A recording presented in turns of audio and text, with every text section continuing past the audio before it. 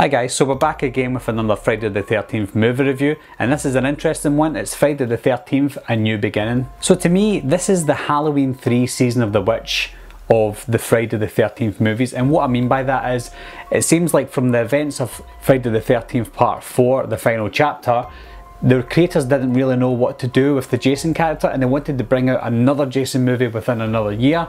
So in the meantime, it's as if they've just said, let's just make another person the killer in the meantime till we figure out what to do with the Tommy character and the Jason character. Now what I really hated about this movie was the first movie, the second movie, the third and the fourth movie, they were all improving in a way. I'm not saying the first one was the worst one, but from 1 to 4 they improved in other things. They improved in a lot of things. They improved on the character Jason, they improved on the character development and the acting and the actors that they got in the roles. This movie, it took a major step back.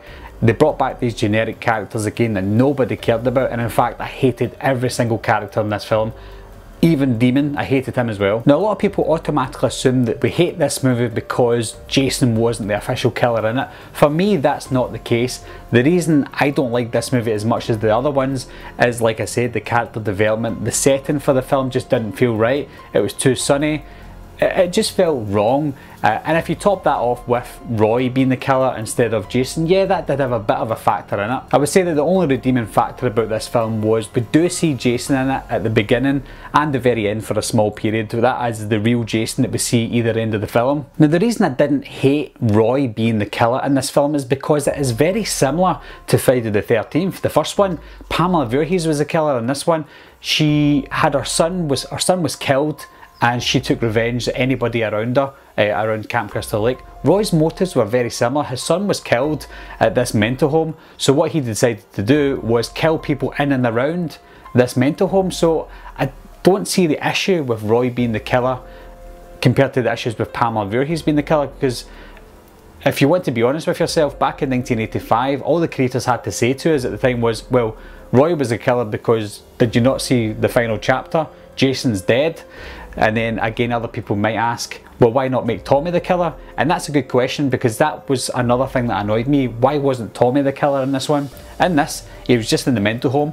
He was some sort of karate expert as well. It looks like he was maybe trying to defend himself from, I don't know, maybe thinks that Jason's coming back. But it would make sense if they made Tommy the killer in this one. And this is where I think that maybe this is where I think maybe Halloween is copying Friday the 13th. It is a bit of an issue because in Halloween, it looked like Jamie was going to be the new Michael Myers in Halloween 4 to Halloween 5. They chickened out, they didn't do that, and I think the same happened in Friday the 13th with Part 4. They chickened out and didn't make Tommy the killer in Part 5, and then we'll discuss Part 6 again because Tommy is in Part 6.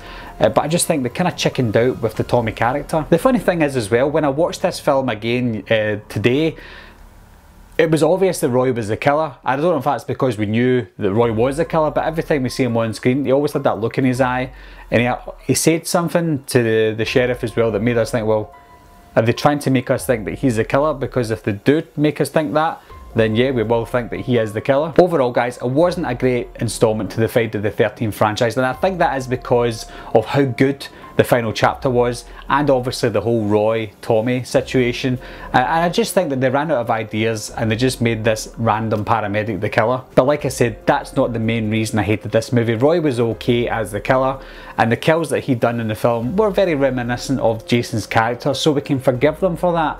I think it was just a poorly made movie with poor character development and poor actors. So what do you think of this movie guys? Did you not like it because of the whole Jason issue? Or was it similar to what I said, the way the film was made, etc, etc? Leave the comments down below what you think. Anyway guys, thanks a lot for watching again, thanks for subscribing, I'll see you soon, bye bye.